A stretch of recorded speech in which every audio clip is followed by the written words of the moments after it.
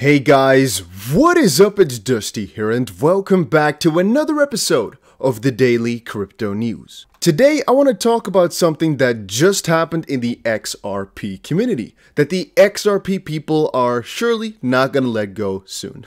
Vitalik Buterin, the founder of Ethereum, expresses resentment towards XRP Ripple, or actually the Ripple CTO responds to it. We have that to discuss today, but of course we also have a lot more. Take a look, for example, at this. Australians can now use crypto to buy gasoline and actually donuts. A Quebec pension fund loses almost entirety of its Celsius investment. And a lot more is going to be discussed in this video. So if you enjoy these daily crypto videos, make sure you press that like button. And also, guys, make sure that you go ahead and check out my $10,000 giveaway. I think it's pretty cool. And all you have to do is just press the link down below and go through either one of these methods and boom, you are entered.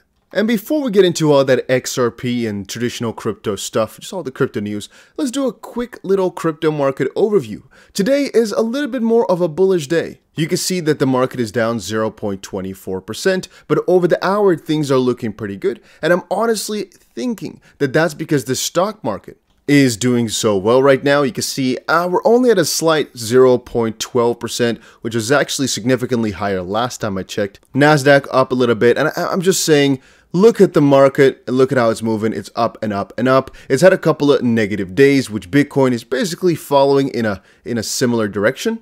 Honestly, it's actually fun and strange to see how Bitcoin is moving because it's not exactly like the S&P is doing, which it used to correlate a lot more with it. But a lot of these down days are together with the S&P's down days. Like for example, from the 17th on forward, it went down for that. From Bitcoin, it went down from the 15th, but specifically from the 17th, it went down significantly harder. And so the same thing can be expected when the S&P goes back up. For example, from the 18th on forward, you can see Bitcoin starts to pick itself up from the 18th on forward as well. The Fear and Greed Index, however, has fallen drastically. It was actually 41 yesterday. Today it's at a small, 30. That means things are getting a lot more fearful, or at least the people are a lot more fearful right now. Obviously, that's because the prices dipped significantly.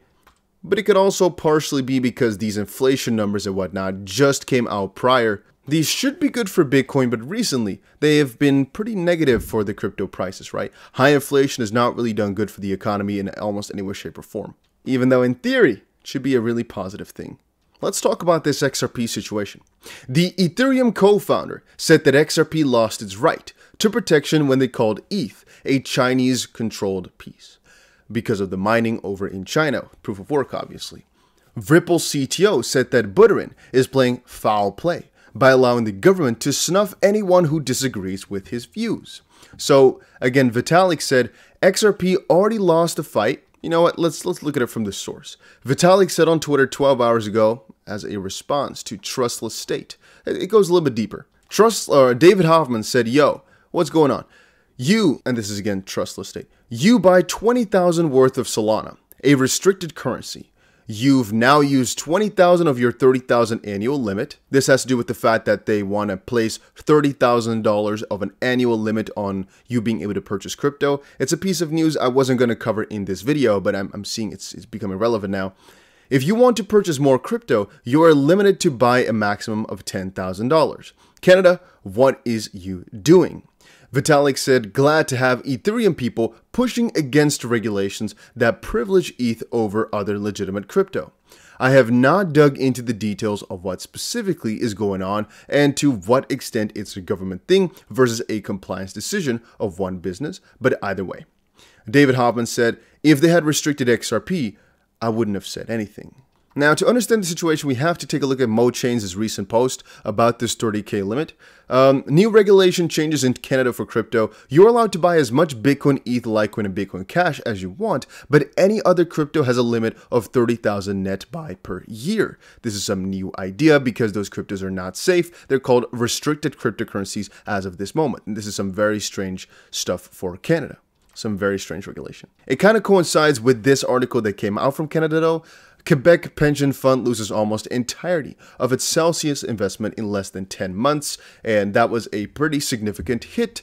The move came just 10 months after CDPQ and growth equity firm Westcap made a joint investment of $400 million into Celsius at a valuation of $3 billion. At that time, Celsius boasted over 1,000 employees, $25 billion in total assets, and $850 million in cumulative interest paid to depositors.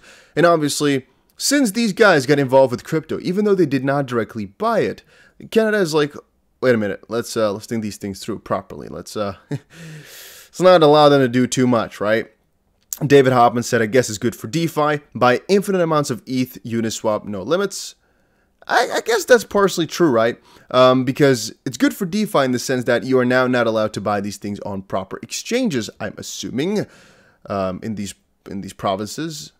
New net buy limits will not impact you if you live in Alberta, British Columbia, Manitoba, or Quebec. So even though this news was from Quebec, it's not actually in Quebec, the previous thing. So yeah, I guess there's two things which become interesting. The Bitcoin Cash, the fact that Bitcoin Cash is in that list, who likes that? Litecoin, it's not really a popular crypto anymore.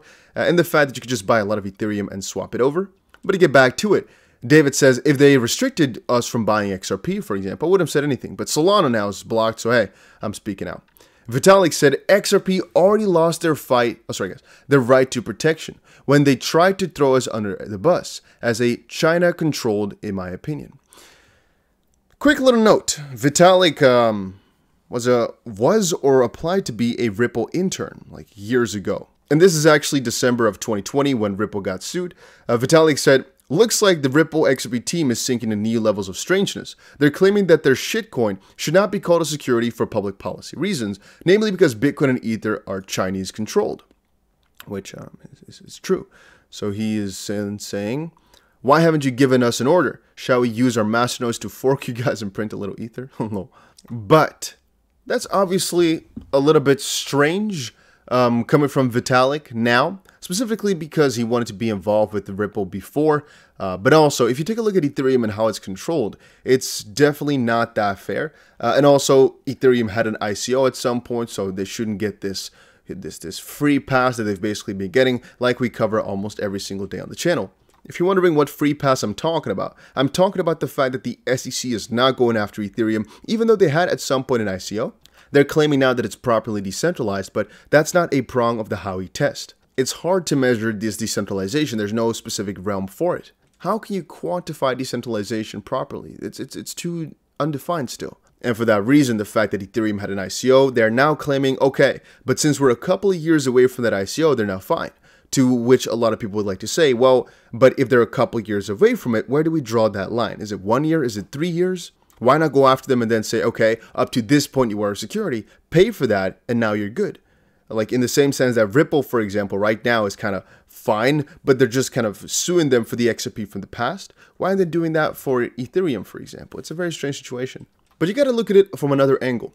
So Vitalik is just saying that XRP already lost their right to protection from the crypto community, that is, and potentially in Canada, when they tried to throw Ethereum under the bus as being China controlled, which again is mostly true. Maybe you want to put in a couple of banks in there, but at the end of the day, if the majority of your mining power comes from China, let's say 50% plus, then logically, by the definition of 51% of tax, I guess, or by the rules of majority, you're mostly China controlled at that point. Is that a bad thing? I wouldn't say that. Is it by definition true though? I would say yes, but I digress. The more important point here is he's saying, just because they called you out for being what you are, which is not necessarily too crazy of an attack, it's like a defense mechanism of saying, hey, why are we being attacked so much when a lot of other cryptos which are trying to evade your US rules and whatnot, or are even more of a risk to investors, why aren't you going after them?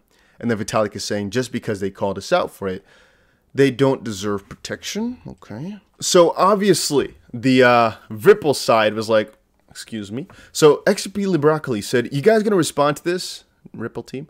And David Schwartz said, quote, the government should punish projects that disagree with our narrative, end quote. Seems pretty on brand for Ethereum. Also, I do think it's perfectly fair to apologize. Oh, sorry, guys. Okay, give me a second. Analogize miners in proof-of-work systems to stockholders in companies. Just as eBay stockholders earn from the residual friction between buyers and sellers that eBay does not remove, so do miners in ETH and Bitcoin. Just as eBay stockholders want to leave as much friction between buyers and sellers as they can because that's their revenue stream, so do miners in Bitcoin and Ether. So that's part of why they have higher fees than the XRP ledger. Do you think this debate should be settled by the government or the market, Vitalik? This quotation wasn't pulled from some attempt by Ripple to get the government to regulate ETH, was it? You know, it's not an attack towards you or anything like that. And King Solomon says, this is savage even for my standards. And David says, damn, I share a name with this guy. Yeah, I guess he got ratioed a little bit. You deserve your name. And he's going off a little bit further. Again, this is no hate towards him. You know, everybody got their own opinions on these matters. Some people are Ethereum fans. Some people like Ripple. I personally think, let's be fair to every single crypto. I don't think XRP is a security, and I don't think that this opinion is, it's just not something I agree with, you know, but it's his opinion, so let's respect that, I guess. But it says ITT, blue checkmarked Ripple officials dog whistling to the XRP army. When did crypto Twitter get so brain dead? So to that, I would only like to respond, just check for a second who David Schwartz actually is. If there's one person on earth that's still alive that we know of, that knows a lot about cryptocurrencies and about blockchain technology, I'm going to say it's David Schwartz. He's like in my top 3 of most knowledgeable people in the space. If we're saying blue checkmark Ripple officials dog whistling the XRP army, I think you could really better state blue checkmark Bitcoin optimizer is the right word, as I believe in 2011 he even optimized Bitcoin code. So it's not as if he's like an XRP only type of person. I think he's just a problem solver in that degree. I'm not so sure why there's such a huge amount of hate, but I guess it's the way that the crypto goes, right? There's a lot of this maximalism, there's a lot of this hatred. I don't think it's necessary whatsoever, but it is the way that it goes. It's interesting to watch all of this though, guys. I keep looking through thinking, But yeah, as I said, that's kind of like the curse of the crypto space. It is what it is. So yeah. There was one piece I kind of hinted at the start, right? I kind of don't think it fits the video too well, but Australians can now use crypto to buy gasoline. It was actually kind of to do with my inflation post from a little bit earlier, the fact that things are changing quite rapidly. Crypto obviously is getting more and more regulation around the world, and it probably won't be too long before you can actually pay with crypto for everything. Where I live over in Dubai, you can actually basically purchase anything with crypto. Your apartment is fine, your car is fine, all that stuff is fine. I'm going to say just normal groceries. I'm not sure exactly how you could do that, except for through a crypto sort of card. But through that, you can basically purchase anything anyway, because it's just a Visa or MasterCard. But let's just say it like this. Crypto is developing like crazy. The massive adoption is already here, even though people are not noticing it just quite yet. As far as I'm concerned, or I guess no, it'll only be a couple more years before crypto is literally everywhere though. It's being built in the background so significantly, so hard. And yeah, either you get with the program or you're left behind. So that was it for today's video, guys. Hopefully you all enjoyed it. If you did, make sure you press the like button and subscribe to the channel. And I'll definitely see you guys again in another crypto video later today.